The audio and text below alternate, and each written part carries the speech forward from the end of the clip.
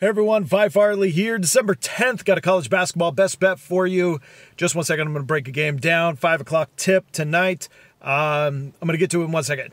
It's good to be back. First of all, just got back from Vegas, a place where I take a lot of pride in winning over the weekend.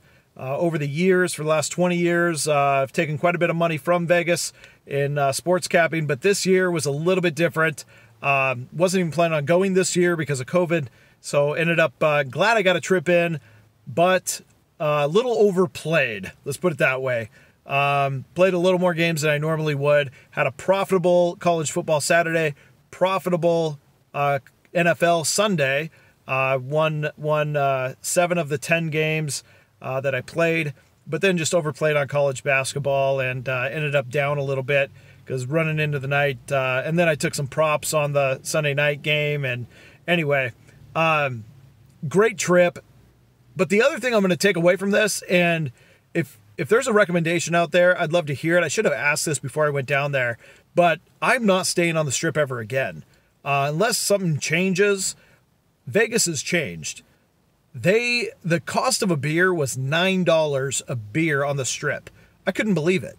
That was not the case. It used to be complimentary drinks or free drinks as long as you're sports betting. As much as I play, it's never been a problem. In fact, I have too much drink tickets and I'm giving them away.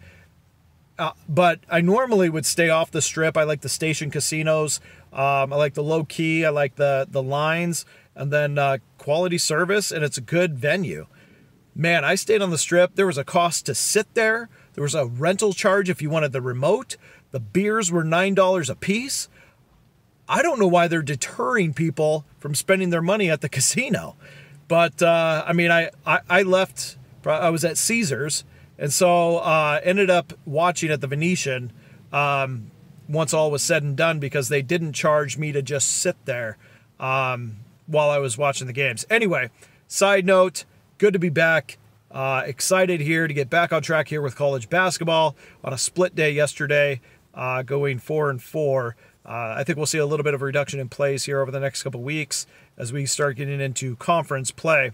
That said, that sounds a little far into the season. Speaking of tonight's best bet, we have a team that is yet to play a game here this season, going against another team that has played some of the top competition. So let me get to that in 1 second. If you haven't subscribed, take a second to do so. Also, all my plays are posted on patreon.com/PhiFarley. You can see that in the description down below.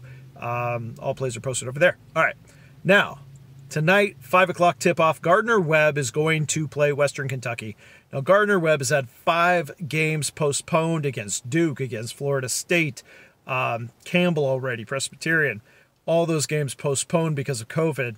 Now they're getting their first game against Western Kentucky, a team that is offensively one of the best in Conference USA, and just overall one of the better mid-majors out there. Currently, KenPom has them at 76th. That's at a 10.5 points better than your average team. But their strength of schedule so far in the 5 games they've played is 40th in the country. So looking back, they played Northern Iowa, Memphis, West Virginia, Louisville. They split those 4 games, and then played Mississippi Valley State, one of the worst teams in the country. Gardner-Webb, on the other hand, haven't played a game yet. That wouldn't be as big of concern if we had veterans there on the Gardner-Webb team. A lot of they have a Maryland transfer coming in. They have 2 overseas players coming in. 3 of their top 3-point scorers from last year are gone. So they have a younger team. They have a team that is going to need some maturing throughout this year. This is not going to be a very good, very pretty start for them against a Western Kentucky team that offensively is ranked 48th in the country, according to KenPom. Line open at 17 is now up to 19.